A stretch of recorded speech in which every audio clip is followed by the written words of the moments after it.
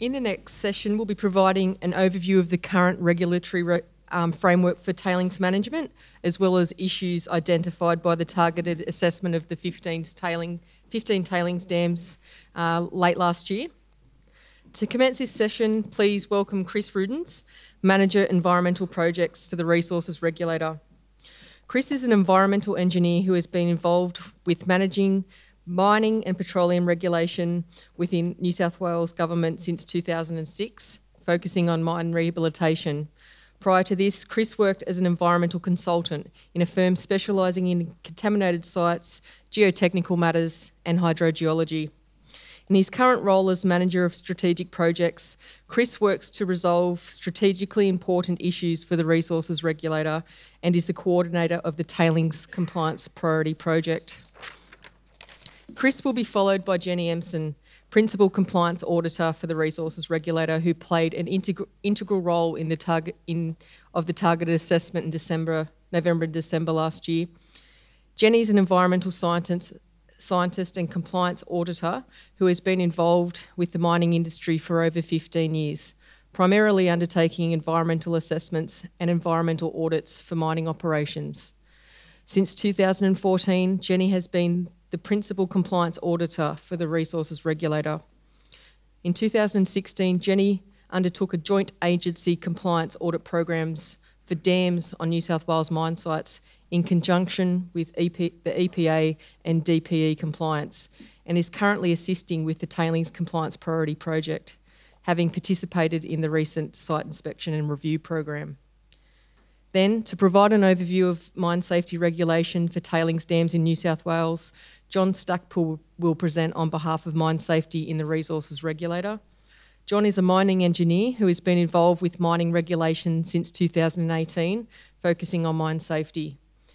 Prior to this, John worked as a mine manager in South Australia. In his current role as an Inspector of Mining Engineering, John works to investigate mine site engineering systems to support the Resources Regulator, and as such has been involved in the Tailings Compliance Priority Project.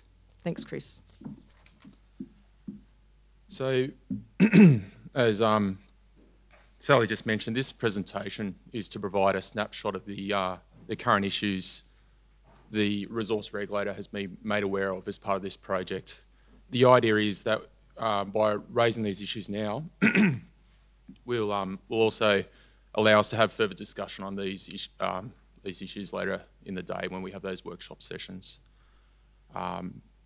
In this presentation, I'll be providing information on the current regulator regime and the findings from that targeted review that we undertook late 2018. And my particular focus is going to be on mine closure and rehabilitation of tailings. And Jenny Ehmsen will share findings relating to surveillance and monitoring, and John Stackpool will share findings on mine safety issues from that targeted review. So what is the project? Now, Matt's already covered off on a fair bit of this already, but basically the principal aim is to ensure that the knowledge gaps associated with tailings management are adequately addressed, and this is both from a mine safe and environmental perspective. Environmental meaning mine closure and rehabilitation. These facilities form a significant rehabilitation liability. Matt's already mentioned that. They can make up the largest surface footprint of the mine site, and they also can form the largest portion of the rehabilitation cost estimate security bond that we hold for the mines, for each mine. Not always the case, but generally for some of the larger mines it does. Based on some recent calculations that I've been doing when I've been reviewing these facilities as part of this project, there's over 100 tailings facilities across over 50 mine sites in various states of activity. This is in New South Wales, in various states of activity that aren't fully relinquished. And in addition to this, the Legacy Mines unit within the Division of Resources and Geoscience has potentially up to another 100 mines again, which have tailings type facilities associated with those. And approximately half of these have issues that require some form of management, including remediation. Most of the cases, these are typically associated with acid mine drainage type issues from quite small and old facilities. But the reason I've raised this issue is because this serves as a reminder of the position we don't want to be in as a regulator. We don't want to see where these facilities have, where the decommissioning and the closure is deficient, and what will happen, that liability could potentially transfer to the government if there isn't an adequate security at the time. So the picture actually I've just put on the screen there, that's just an example of some of the work the Legacy Mines group is currently undertaking, and I think that one has been undertaken for a mine called Conrad Mine up near Inverell in the Northern Tablelands in New South Wales. So, as Matt's already mentioned, the project is multi-phased. The final phases are due for completion in towards the end of 2019. And at this time, we'll provide some further communication on this on our website. And as Matt's already mentioned, as you're probably aware, the Resource Regulator isn't the only New South Wales agency who's involved in the regulation of tailings. So what I've got here is a summary table which attempts to summarise in a very brief format the role of each of the regulators at each stage of the tailings life cycle, right from approval through to decommissioning. And I am aware that most of you today have a good understanding of this, but I believe there is benefit now to clarify this a bit further. That's the regulator roles, especially for those workshop sessions later in the day. An objective of this project was to ensure that the roles and responsibilities of the New South Wales regulators were well understood and leveraged appropriately. And there was an early phase of this project to look at that. What I'll do is I'll provide a quick summary of each regulator, just speaking generally to this table, but I've also asked some of the representatives from each of those agencies who are here today just to share and clarify their role and a few key points that they want to raise in relation to the current regulator regime. So starting off with the first line with dam safety, they have carriage of the Dam Safety Act. Now there is the 2015 legislation which is yet to fully commence, but my understanding is there's some well advanced work in that space. They administer the process of how the dam is prescribed and the requirements for design, management systems, emergency plans, and surveillance going forward. They generally do not have an ongoing role if the tailings facility isn't prescribed. And this is usually the ones that aren't prescribed, the ones that are usually associated with a low consequence to public safety risk in the event of a dam break. So I do have Chris Salkovic here from Dam Safety. So can I ask you, Chris, if you wouldn't mind just to clarify, just provide any clarifying points? We do have a microphone here. Thanks, Chris. You've done a good job. Chris Salkovic is my name, from Dam Safety Committee. I've seen you've written up there Dam Safety New South Wales. We're not Dam Safety New South Wales yet. We're going to be called Dam Safety New South Wales once the 2015 Act has commenced. So currently now we're still Dam Safety Committee, operating under the 1978 Act. Predominantly our role under the 1978 Act is a review role, about reviewing design reviews, surveillance reviews, emergency plan reviews. It's more of a review and desktop review. It's not an auditing role. Under the 2015 Act, we're going to be taking more of an auditing, on-site auditing role. That's yet to commence. So, as I mentioned, review, also encouraging good practice around dam safety. We also have an important role around approvals, and that's approvals of mining within notification areas around dams. Currently, the prescribed dams, we have 420 prescribed dams. Roughly, I'd say about a third of them are mining related, the other third are water storage related, and the last third are stormwater retarding basins. So that's sort of a bit of a scope of the dams that we look after. based on some of the works that I was looking at with those 100 facilities, those tailings facilities in New South Wales, approximately half of those are prescribed based on some of the review work that I've been doing. So when we look down at the next few rows, we have DPE, resource assessment, and also compliance. Look, the resource assessment, they're the ones who coordinate the approval of tailings storage facilities under the EP&A Act. And this is for those sites that are designated state significant development. Their resource compliance team then reviews compliance against the development consent of these conditions. These types of approvals are referred to other agencies to provide the relevant advice in respect to their area of responsibility. So on the table, I've obviously acknowledged that other regulators are involved in that approval process, but typically providing advice back to the approver, who is DPE Resource Assessments. And I do have Philippa who's got a hand up there. Darlene, could we get the microphone to Philippa just to clarify, and just if you want to raise any points to the room as part of your role in this space. Hi. Going on from what Chris was mentioning, DPE coordinates a whole of government assessment for state significant development projects. At the moment, the department mostly deals with modifications, more so than greenfields developments, and namely the expansion of tailings dams. And as you mentioned, the department also has a separate compliance function. I'm in the assessments team.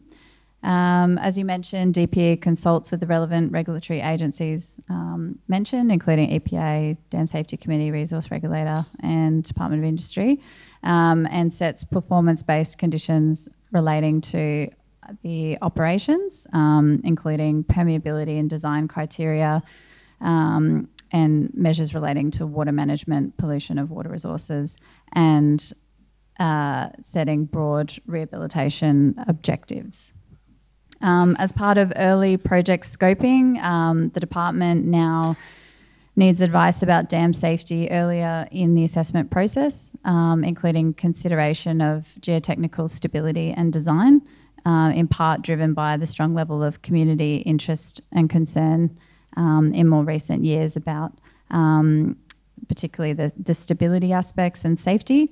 In addition, the department expects the upfront scoping to include consideration of alternatives, whether that be potential in-pit tailings storage and best practice design. Couple of points we've noted in terms of key issues that we see in our assessment team, particularly going back to mine planning to ensure there's an accurate estimation of tailings volumes over the life of the mine. Liners versus in situ geology for placement of tailings and options for in-pit tailings storage as opposed to expansion of tailings dams. The placement of tailings dams in upstream locations, tailings geochemistry, and again, just in that assessment function and ensuring that there's a clear justification and consideration of alternatives. All right, thank you, Philippa. So, working our way down the table, if it's a non-state significant development site, that role does default to the local council. Now, I don't plan to put local council on the spot. I believe Gary Ryman, unless you want to actually share some points, Gary. I didn't actually put him on the spot. That's okay. I won't put him on the spot there. But I just wanted to clarify that it's not always the Department of Planning that has this role. There are some mines that are non-state significant development that do have tailings. There's some mines out at Cobar that fall into this category, and that role for approval and that ongoing compliance falls back to the local council in that space. Now onto the resource regulator. Now Matt's already shared. I'm glad you're back in the room because I'm about to put you on the spot again, Matt.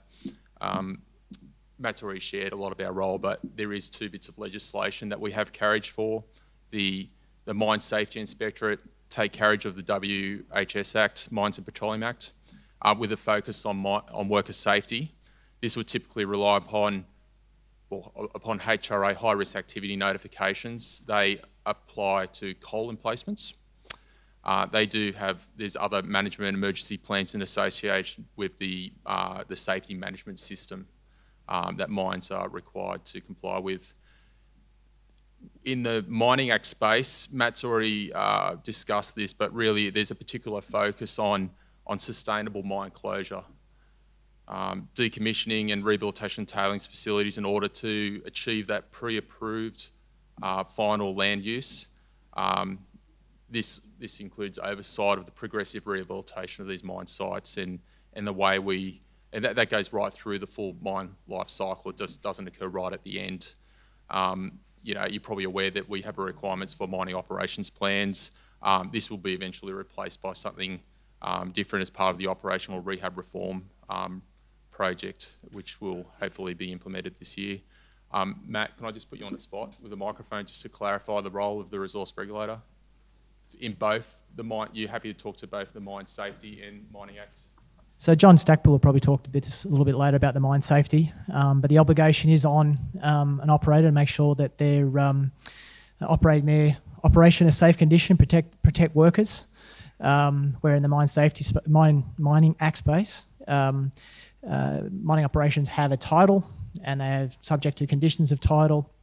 At the moment, it's requiring a mining operations plan, and you must conduct your operations in accordance with that mining operations plan. Mining operations plan must be consistent with the development consent, be it a local council consent or an SSD consent, and we take a risk-based approach to address that. Yeah. And then finally on this table, we have the EPA, and they're involved in this space as well. So they take carriage of the POE Act, with their particular focus being on pollution prevention. This is done by issuing and checking compliance against environmental protection licences and responding to pollution type incidences as well. So Darryl Cliff from the EPA, if I can just get you to clarify the EPA's role in this space. Get the microphone to Darryl. Good morning. Look, so the EPA's position on, I guess, tailings storage facilities is that they just should be non-polluting, which in our view means full containment of the waste, probably no different than any other waste facility in your community, in your town, so to speak. I guess I've been with the EPA 23 years and we've always prescribed a benchmark. So our first regulatory role is in providing advice on achieving that containment, and we've always specified a number that's pretty much an international number. My understanding is 1 by 10 to the -9, 1 metre of compacted clay achieving that, or a high density polythene layer that achieves the same or better. So, at the end of the day, that's what we're about, that your tailings goes in the facility, stays in the facility for the life of the operation. That's the tailings and the water. Most of you would have have an EPA license or have read one, but the first condition that's always comes up, that's always been on every licence, is the L1.1 limit, which says thou shalt not pollute waters. Other conditions of the licence will permit a certain amount of pollution from the site, but there are no discharge points and limits that apply to tailings facilities. So you can pretty much say that L1.1, thou shalt not pollute waters, applies to that facility. How do we regulate that? Because there is no discharge point, we will look at, I guess, the monitoring that will go with that facility to look for impacts. And depending on what we're finding in the monitoring, if we're finding that there is pollution, then you all probably come across pollution reduction programs. The first thing we'll do is say you need to correct that. So you may experience a PRP to require further investigation and solutions to ensure you do works to keep the water in the facility. So I'm just going to move on to talk about the targeted review in a little bit more detail now. So we've already mentioned this component of this project involved the resource regulator leading the targeted review and understanding how industry was addressing those key knowledge gaps. The program targeted a variety of tailing sites, and these involved inspections and review meetings with those sites. And in late 2015, there was 15 sites included in that review. And as you're probably aware, there were other regulators who were involved in that process. The Dam Safety Committee, soon to become Dam Safety New South Wales, hopefully, EPA, and also the Department of Planning and Environment Compliance also participated. And there was also a role there to promote that cross agency awareness of these types of issues, and each of those regulators to bring their area of expertise to those inspections as well. So the review did include looking at the full life cycle of tailings. For instance, the design and also, the design approval, the operation and the closure as part of that process. With my role in setting this up, but also being involved in this, I had a particular focus on the Mining Act and within the Resources Regulator, and understanding if there were any knowledge gaps associated with these types of issues which relate to sustainable mine closure types of issues, capping, final landform, post-closure, water balance, progressive rehabilitation, and also management during care and maintenance. There seems to be quite a few facilities that were on care and maintenance. But I guess what we're trying to say is there were knowledge gaps. There are knowledge gaps with other jurisdictions that were also included during this review. And for instance, the New South Wales the dam safety requirements for surveillance of prescribed dams, and also mine safety type issues, which both Jenny and John will talk to some of these a little bit later in this presentation. So, in discussing the summary of my findings, of these findings, and my focus being on mine closure and rehabilitation issues, I guess what I want to say is generally, as I mentioned before, these will help. Raising them now will help with these workshop sessions later in the day, and I'm hoping that we can clarify a few of these during those workshop sessions. I don't want to be in a position where I discuss the specifics of each mine site that we visited, and what particular findings relate to each mine site. I want to talk generally here. So the other thing I just want to say is that of the mines that we visited, there was a good consideration of high-level issues relating to rehabilitation and mine closure planning for their tailings facilities at a high level. But there were some exceptions to this. These would typically, I'd found that this typically related to some of the facilities that were on more care and maintenance, and some of those have been on care and maintenance for some time. And the title holder, it's usually they're indicating that there's a potential proposal for reactivation or reprocessing the tailings. So there seemed to be like this holding pattern for some of these facilities.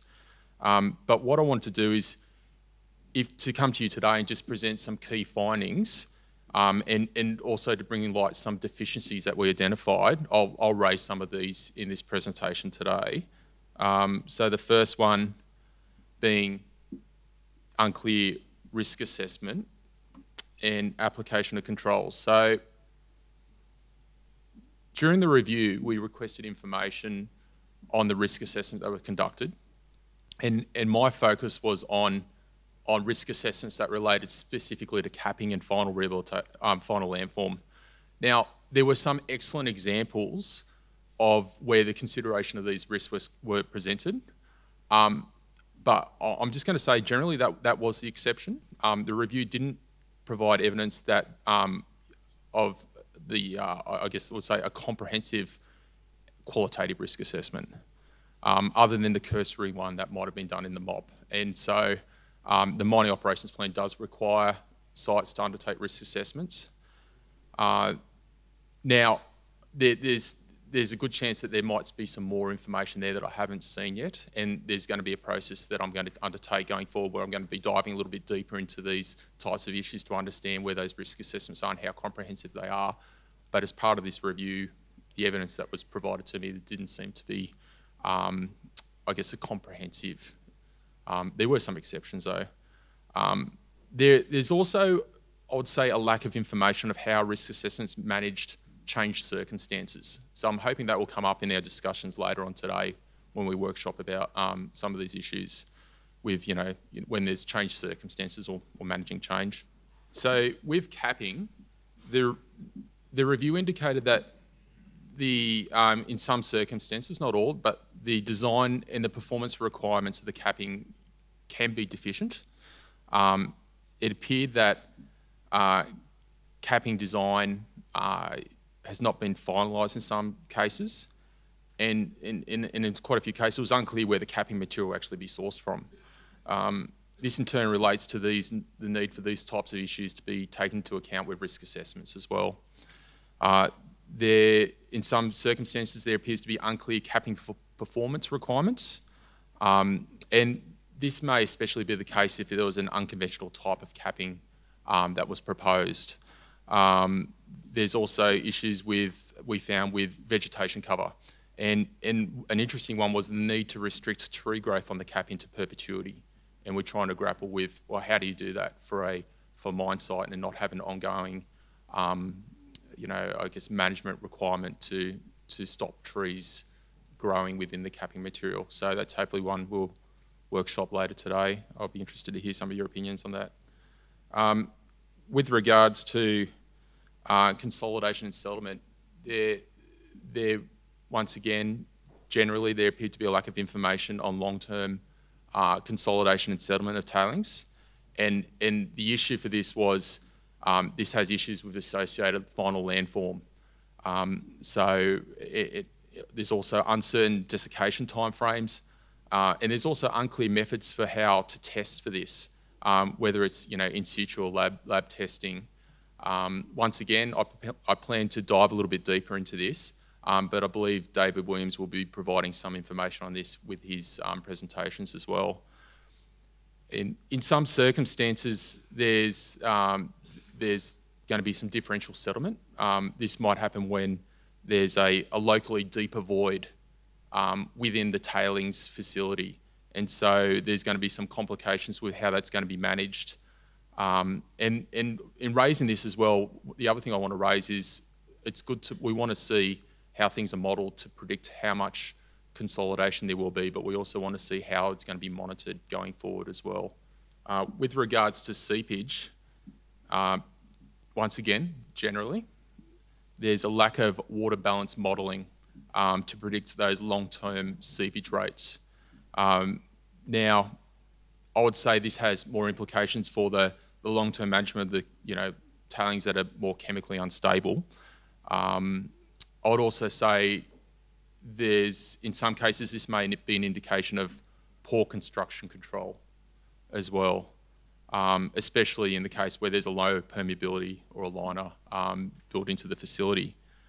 I would even say there's even some circumstances where we noticed that there was potential acid-forming material actually appears to be inadvertently incorporated into the dam wall during construction as well and cause some problems. So I guess what I'm trying to say is in the event that the seepage is being actively managed, which is the case in most of these sites because there's seepage, they're actively managed as part of their operating phase. It's unclear to me, and I'm looking for evidence and understanding what will happen as part of mine closure, but it's unclear how this will diminish to an acceptable rate and the timeframes for this to occur following the decommissioning capping. Now, I understand that can be the case, and obviously that really comes back to the idea of having that water balance modelling and an understanding of what will happen as those facilities lead into that mine closure phase and decommissioning as part of that. Now, I'm going to pass it on to Jenny. Good morning, everybody. My focus as part of the inspection program was looking at dam safety management systems, and in particular looking at the surveillance and monitoring of tailings storage facilities. So this morning I'm going to share with you some of the observations that the review team found when we were out on those 15 sites last year. Whilst dams inspected as part of the inspection program had generally been designed by dam engineers, there were some instances where the design engineer had had little to no input into the construction process, and the construction was supervised and signed off by a third party. Now, my colleague John Stackpool will elaborate more about construction issues shortly following my review comments at the moment. Most of the dams that we inspected had operations and maintenance manuals prepared, but there were a few instances where O&M manuals had not been prepared or were not up to date, and those were particularly sites that were in care and maintenance. But the key issue that we identified in relation to the operations and maintenance manuals was that some dams were not being operated in accordance with the O&M manual, with the risk that operations could exceed the design parameters and hence potentially compromise dam safety. For mines that had installed instrumentation on their dams and over the inspection program, we did see some great examples of dam monitoring and instrumentation on the dams, but we noted that monitoring data is not necessarily reviewed on site to check for any emerging trends.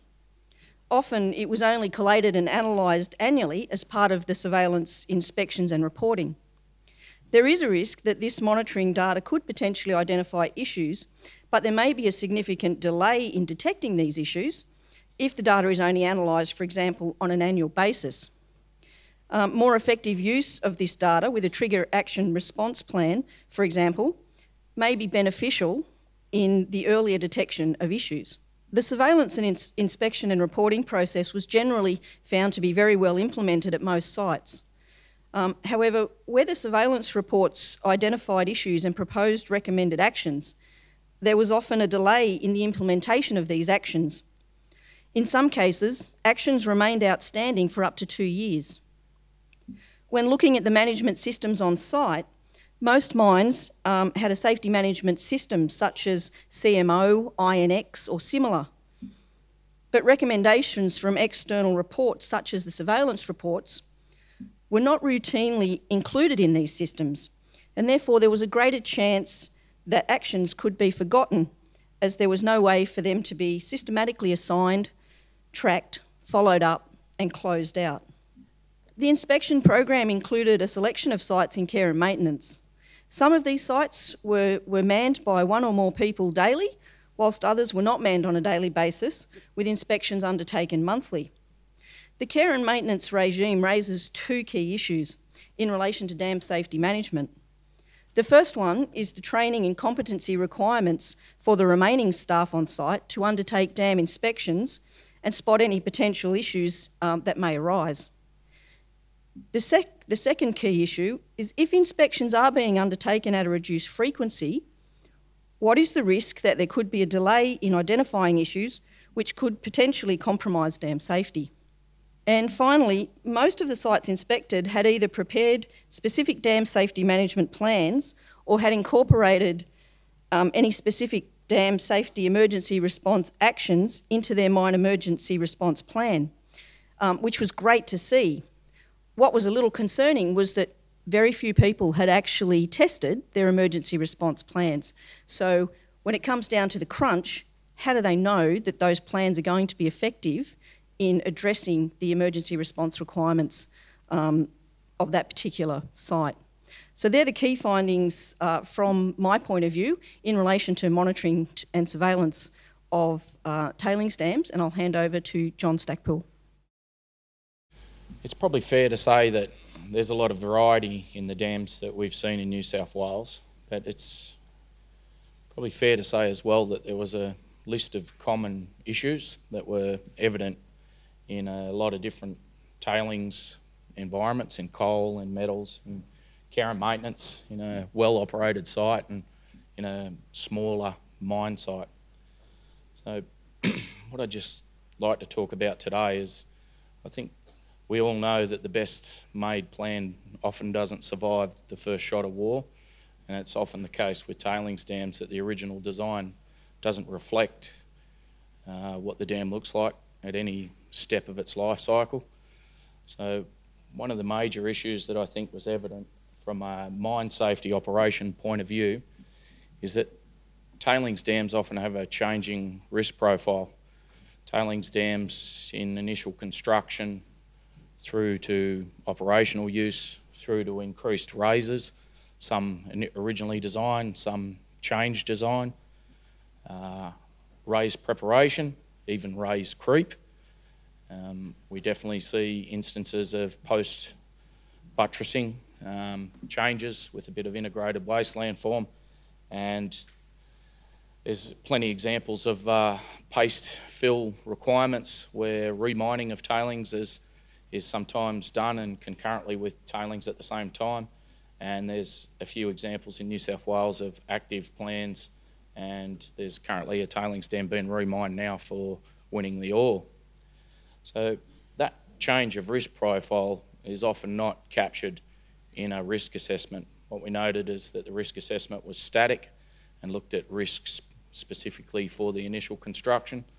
Sometimes we cited risk assessments that were relevant to a raise, but not often did we see a risk profile and an update of a risk assessment that reflected exposure to workers, change in profile of exposure to workers from 1 or 2 people visiting the site, the enviros and the mill operators, to a team of 20 or 30 in a construction or contractor who's come to do a raise. I'd also note that the review of risk assessment that's required by a mine operator is a trigger point for an update of principal hazard management plans, and primarily the ones that are relevant to tailings as the inundation and inrush. Sometimes we've noted that that's static and not connected to the actual tailings dam, or it triggers in a change in the risk profile. Likewise, the principal hazard management plan for roads and other vehicles or traffic is often not connected to the tailings dam. Now, I think it's fair that a well-operated site is a well-operated site, but we've all seen examples of, a tailings dam out behind the chook shed. Sometimes a tailings dam that's treated like an unloved stepchild. So there's not always full management view of a tailings dam, and there's not always the A team looking after a tailings dam. Now, tailings dams, when they're in operation, seem to be going along fine until they don't. So a few of the common issues that I'd note is that power lines, for some reason, seem to be forgotten on tailings dams. I've seen several examples of raises being done underneath the live power line, or earthworks and construction being done underneath a live power line. There's been a few examples noted of power line access tracks being used as heavy vehicle access to a raise, and it's not uncommon to see that vehicles get used to using the tracks around a tailings dam and quite commonly use the power line access road as access to the dam.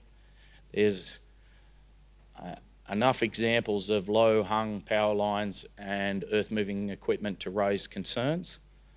I'd also note that edge protection is variable on tailings dams in New South Wales.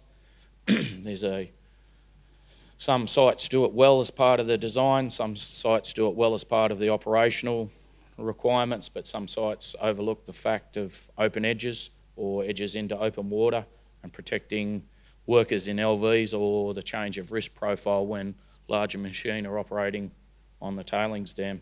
The inundation and inrush plan mentioned specifically tailings, but I'd like to just point out that a commonality with what Jenny pointed to before, with competent people, with management oversight and accountability for tailings management, is that I very rarely have seen an example of a principal hazard management plan for ground control to consider the ground control risks.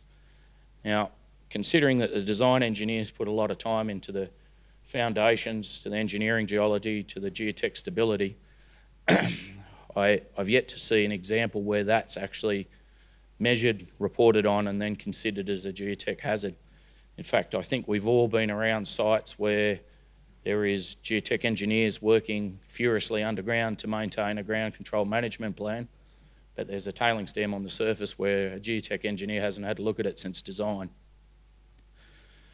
I'd like to point out that during raise constructions, during buttresses, during foundation preparation, I've had the opportunity to talk with a lot of you and have a look at a lot of the tailings dams, and I've noted that it's not always consistent on how we verify construction techniques, how management keeps accountability on the construction quality of a tailings dam, how we record non-conformances to the design or design verifications, how we manage that, how we report that to the design engineers, and how we supervise that if it's a contractor or if it's an owner-operator, or it seems that sometimes that happens in silence and it's not always fully in the loop with management, and when I drill down to look for records, there's not a complete set of records for most tailings dams. I'd just like to point out